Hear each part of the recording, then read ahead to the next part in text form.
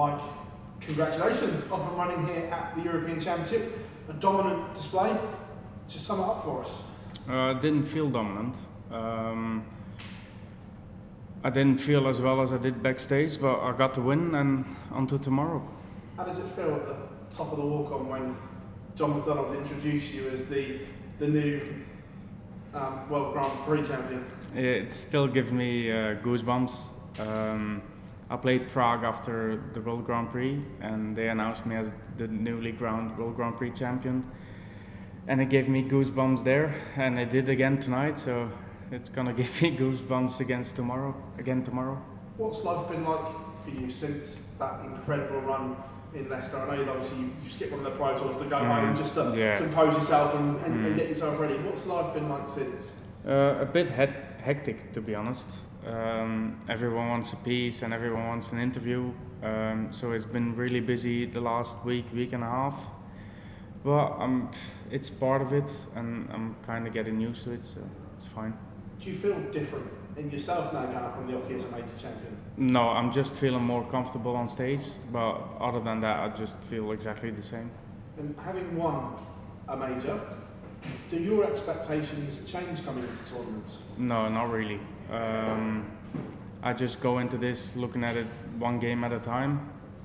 If I win, then I'm over the moon, like I said a million times during the World Grand Prix. No, I'm not looking at it differently. World Grand Prix, you play it down every time. I can't win it.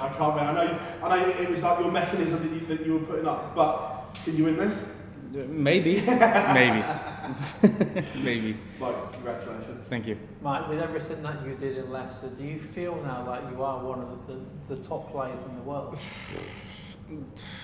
Not really. Like I said in an interview, I won the Grand Prix, but winning one thing in your whole career is like, yeah, or he won one thing and that's it.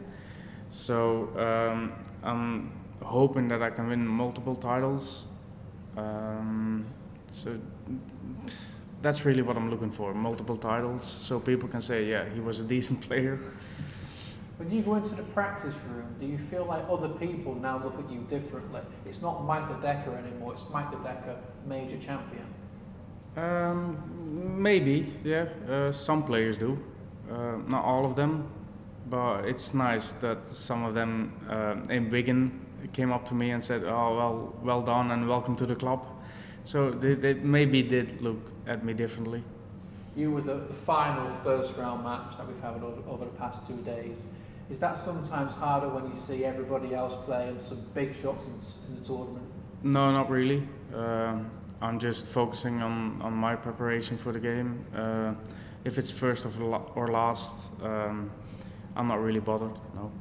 In Leicester, it was always one game at a time. Now with what you've done, is it hard to try and not look ahead and just to maintain that concentration? No, not really. I'm still looking one game ahead. It's more the media and you guys that are saying, "Oh, do you think you can win this?" So no, I'm just looking.